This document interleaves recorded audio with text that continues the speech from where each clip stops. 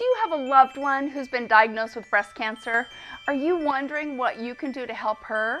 Hi, my name is Sharon Hennepin, and I'm one of the co-founders of Breast Friends.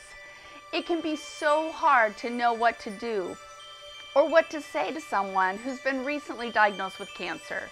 You might find yourself feeling really nervous about reaching out because you're afraid of saying the wrong thing, or you fall into the trap of asking her to let you know when she needs something. The problem is she'll probably thank you and agree to let you know, but most likely won't ask for help. Instead, offer very specific assistance like, I want to bring over dinner. Is Thursday better than Friday?